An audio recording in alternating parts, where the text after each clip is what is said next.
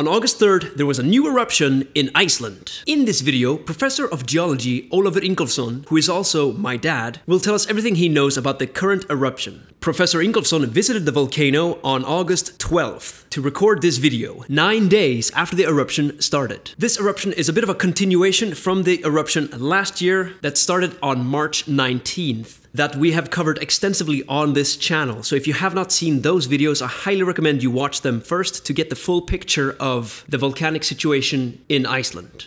Without further delay, I'm gonna let Professor of Geology Ólafur Ingólfsson take over the rest of the video. Please enjoy. The eruption here in Meradalir started on the 3rd of August. The eruption fissure is a little bit to the north of the Geldingadali volcano, but it's a part of the same system. So this is an ongoing chapter in the Fagradals fires. In the beginning, the eruptive fissure was about 300 meters, but it has shortened, and now the main eruption is on a single crater. Some little eruption going on a little bit to the north of the main crater, but mostly on a single crater.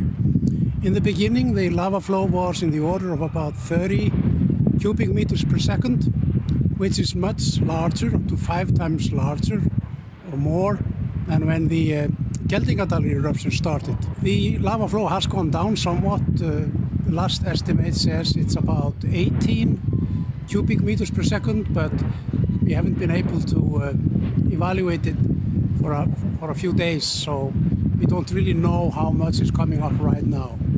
But it's a beautiful eruption. It's emitting lots of lava. The lava flow is spreading and filling this valley. And if it continues, we will have lava flow probably to the south, and that might threaten the road, the southern coastal road. But we'll see about that. Now, as you can probably see, I'm wearing a gas mask around my neck. It's not only lava that comes up, there's an enormous amount of gases. About 25,000 tons of carbon dioxide are coming up, sulfur dioxide, and also fluorine. And these gases are quite dangerous.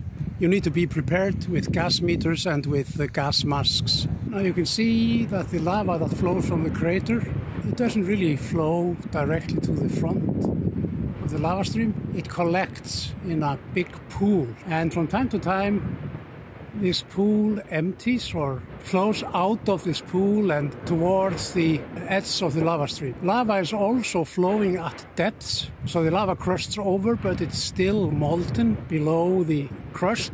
It can actually move quite long distances, hundreds of meters below the crust, and then suddenly break out at the front. This is the reason why it can be very dangerous to be in front of the lava when it's approaching. Lava can suddenly break out and go a few tens of meters in an instant, which makes this quite a dangerous environment. People have to be careful when they are close to an active volcano and close to a lava that is still flowing. It's an interesting question.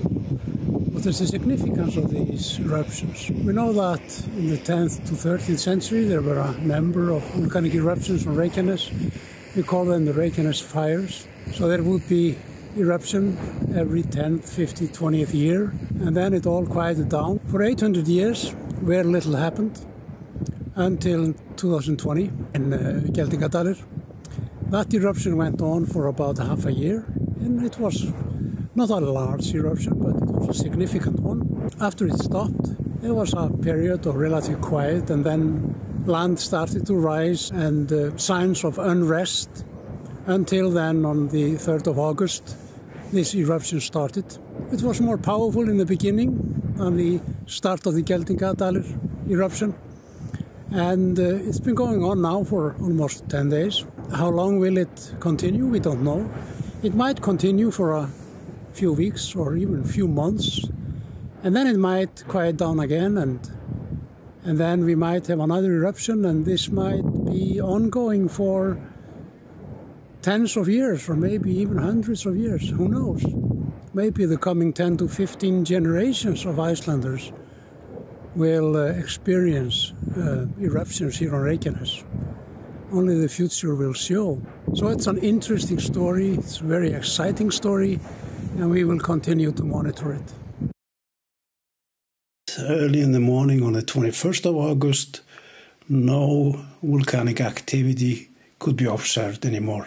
The eruption has stopped. If this is final or if it will continue, it remains to be seen. Now, these two eruptions in 2021 and in 2022, which we now have started to call the Fagradals fires, they have combined produced about maybe 0.3, 0.4 cubic kilometers of lava. And they cover together approximately 6 square kilometers. Now, how much would that be, 6 square kilometers? It would cover probably between 550 and 600 soccer fields. So that's quite something. Now, these two eruptions, these are not big eruptions, they are small. Perhaps the eruption will start again. Perhaps we'll only have a pause for a few months and it will all start again. There is lots of lava or of magma below Fagradalsfjall or below this part of Reykjanes. Earth scientists are now monitoring this area very closely, see if land begins to rise, which means that